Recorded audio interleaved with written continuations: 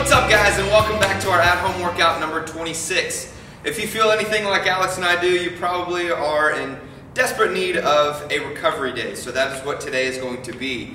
So as we get started with our recovery day, we're going to get started with our Tabata style warm-up of an inchworm, then we're going to go to butt kicks, and then finish with ice skaters. For our warm-up, we're going to be starting with an inchworm. So hinging at the hip, taking your hands to the floor, walking your hands out into a plank position, and then we're going to be walking our hands back to our feet. Stay down here in this position. We're just going to be continuing this for 20 seconds.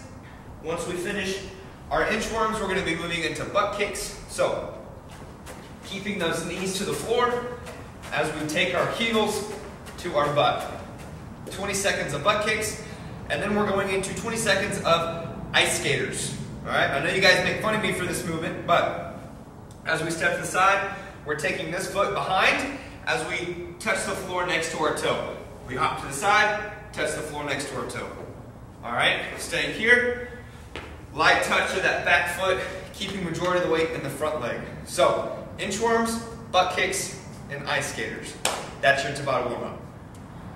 Once you guys get through your warm-up, we're going to get right into our workout. So our workout today is going to be a 24-minute alternating EMOM. We've got 6 different movements that we're going to go through 4 rounds of. So it's a lot of movements that I can't necessarily remember in order, so I'm going to have to use the whiteboard for assistance. So our first movement is going to be a crab plank. Then we're going to move on to double under or triple under practice. If you have double unders and you want to push the envelope with some triple unders, work on that, then you can, but if you're still struggling with double unders, stick to that. After you finish your double under practice or your triple under practice, we're going to move on to hollow to arch rolls. After that, we're going to move on to 25 high knees, moving on to bear crawls, and then we're going to finish with a seated hip rotation. I'll demo all those movements. I know some of those you probably never heard of or you forget what they are, but I'm going to demo those here in a second. But it's going to be 24 minutes of 4 rounds. So 4 rounds of each movement, each of those 6 movements. Alright guys, as we get into our alternating EMOM, we're going to start off the first minute of holding a crab plank. So I know crab walks are a lot of you guys' favorite. So this time we're just holding a plank. So we're going to get here in this position on all 4s as we push our hips into the sky.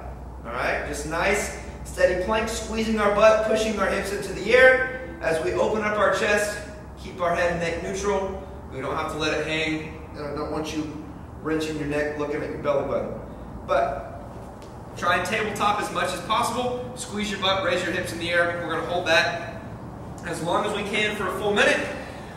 Then we're going to move on to our double under or triple under practice. So, like I mentioned before, if you guys have double unders and you want to work on a little bit higher skill of the triple under, then work that practice for that full minute. Once we finish our practice for the minute, we're going to go on to hollow to arch rolls. So, we're going to start on our backs in a hollow position. Then we're going to roll into arch to the right side. Then we're going to roll back to the hollow. Then we're going to roll to the left side. And then we're going to roll back to the middle. Alright, so you're going to start in the middle, go to the right, go back to the middle, then go to the left. Alright, so it's back and forth. Moving for that full minute.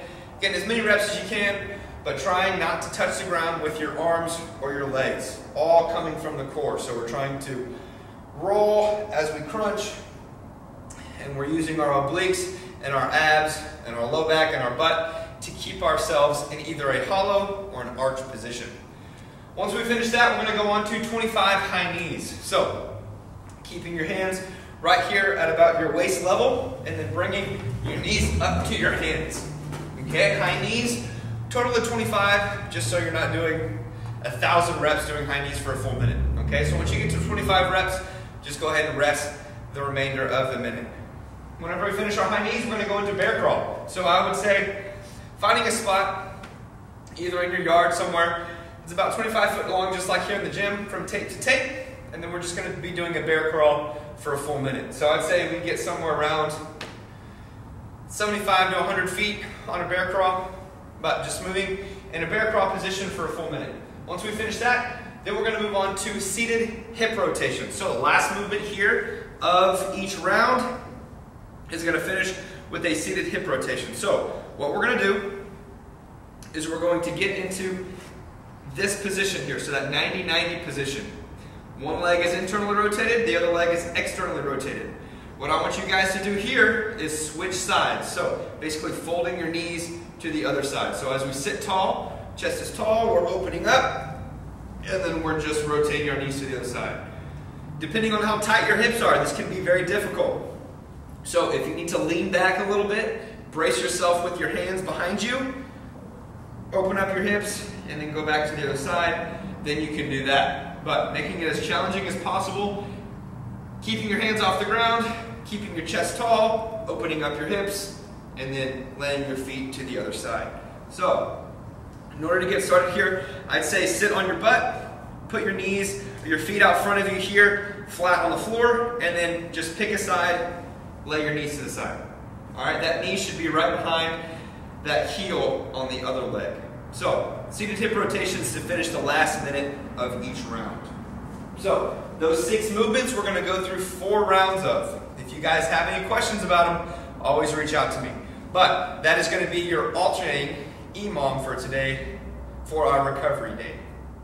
And for those of you guys that want a little bit of extra conditioning today, what we're going to be doing is keeping this aerobic, so we're not going to get too crazy, but it's going to be 25 minutes of a steady state of bike, row, or run, whatever you guys want to do. If you have a row and you want to row, or a bike and you want to bike, then y'all can do that. But 25 minutes of a steady state, but every 5 minutes on the minute, including 0, we're going to be doing 10 push-ups plus 10 burpees. So once you finish your 10 push-ups and 10 burpees, you're going to continue your steady state. So going back to your running or your rowing, maintaining that consistent pace until that next 5-minute hits, and then you're going to be doing your 10 burpees, or sorry, 10 push-ups and then 10 burpees, and then continuing back where you left off. We're going for max distance here, but I want you guys to maintain an aerobic pace. So keeping that heart rate, I'd say at or below 130 beats a minute. So pace that you're able to maintain a conversation with, and then keep that throughout the whole 25 minutes. So for those of you guys that want a little bit extra work, that is for you. Alright guys, that is a wrap for our at-home workout number 26. Hope you guys have a great day today and are able to get outside and get this recovery piece in. Even though it won't leave you on your back, it's not super intense. Just something that's going to get you sweating, get your blood flowing a little bit, get you nice and ready for the workout tomorrow. But in the meantime, if you guys have any questions about the workout, always reach out to us. But until then, we'll see you guys on the next video.